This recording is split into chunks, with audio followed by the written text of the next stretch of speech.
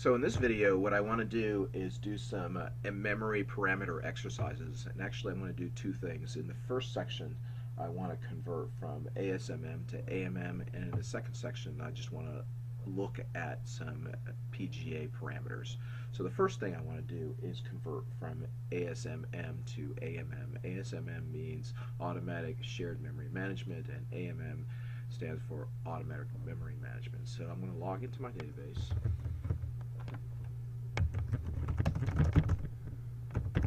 First thing I want you to see is, let's do a show parameter memory. And notice that AMM is actually turned off here because we don't have these parameters turned on. So memory max target or memory target is actually turned off. So we must have ASMM or something else. But we might have might be doing something manually. So let's see if ASMM is actually turned on. So show parameter SGA, show parameter PGA. Okay, so it looks like we have ASMM turned on because we have the SGA parameters turned on and the Pga aggregate target turned on. So we want to convert from here to here, actually. So what's the best way to do that? First thing is let's find some parameters that we need to figure out what this number needs to be. So what the memory target needs to be. And the way to do that is let's just show parameter target.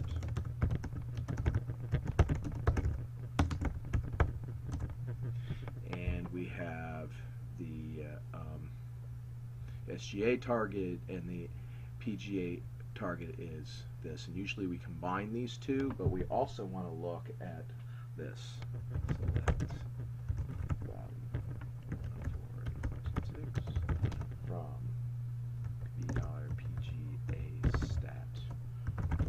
Name is equal to maximum Pga allocated. And so we want to add this number, the SGA target, to the maximum of this number, the Pga aggregate target, or this number, which is the maximum Pga allocated. In this case, the Pga aggregate target is the larger number, so we want to combine these two. So we're going to get 1621 megs approximately. So let's do that, but the base thing to do first is to create a P file. So let's go ahead and do that. In fact, I'm going to go ahead and cd.oracle base admin P file. Let's go ahead and create a P file right here, actually.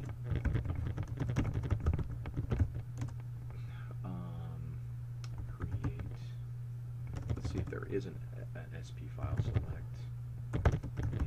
value from $parameter where name is equal to SP file. And there is an SP file, so let's go ahead and create a P file from it. So let's go create P file, which is equal to, and it's always good to specify the absolute file address here. So let's go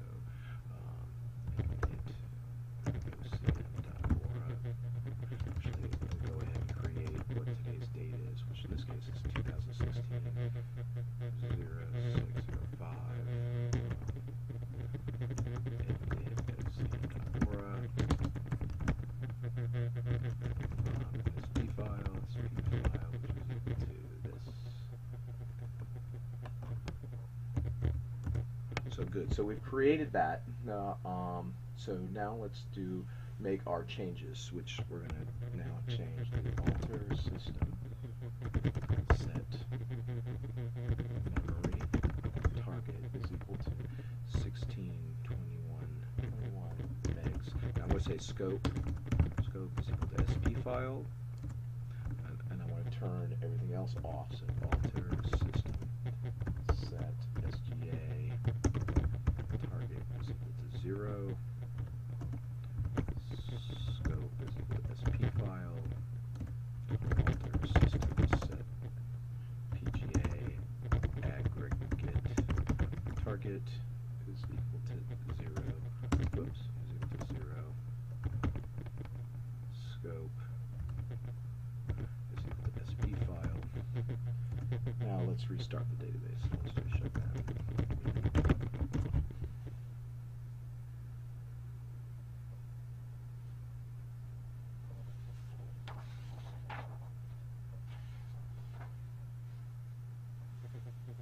Let's start up.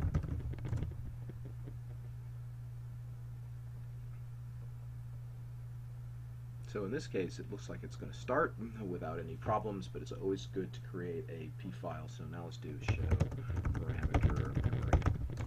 And now we have set our memory max target. So now we're in the AMM. And that's all I wanted to show for this particular section. So in this particular section, what I want to talk about is the Pga Aggregate Target. I think there's some questions on the OCM exam about the Pga Aggregate Target. So I can't think of what they want us to do other than change the value, but I just wanted to make sure that I understand certain things about the Pga Aggregate Target. So let's just do some queries here. All right, the first thing is that let's show parameter. Okay, so there is a parameter that governs the Pga Aggregate Target, and it is this. This is not part of AMM if that's what we're doing, but we can set a minimum value for the Pga Aggregate Target by doing this. There's another parameter that is important for the PGA, and let's show that. Show parameter.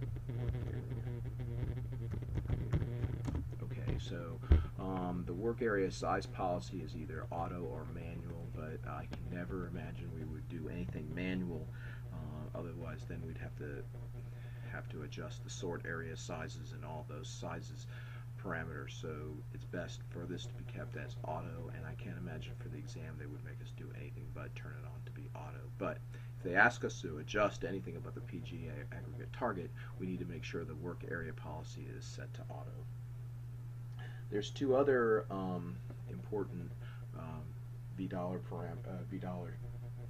views I want to look at in case we need to for the exam. And one's the Pga target advice. So let's look at this particular query. Select, and I'm going to go ahead and round Pga for estimate divided by 104,806.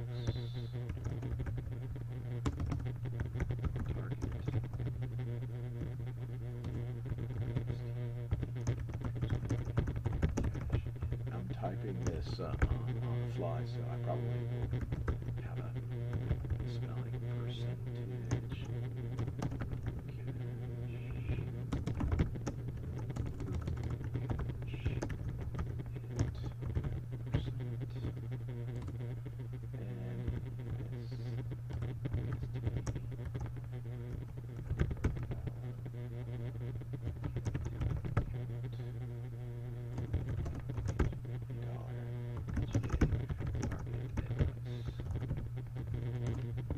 I spelled it correctly, so that's great. So notice now, in this particular case, since I've just started the database, I'm not surprised that we're getting 100% cache hit on pretty much everything. But there could be a point where we have an obvious change from 100 to something less than 100, and that's where we're going to use our target, Pga Aggregate Target, to be set. So we might want to look at the Pga target advice to get that information. The other thing to look at is something called the $V work area histogram. So let's look at that. So again, I'm typing this on the fly. So let's see what it is.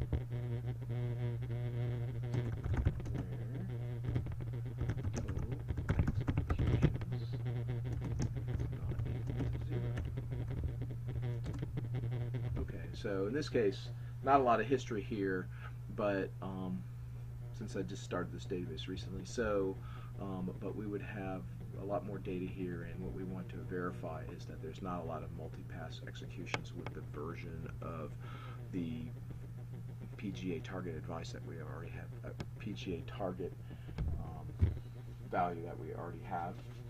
So I believe that's all there is for this section.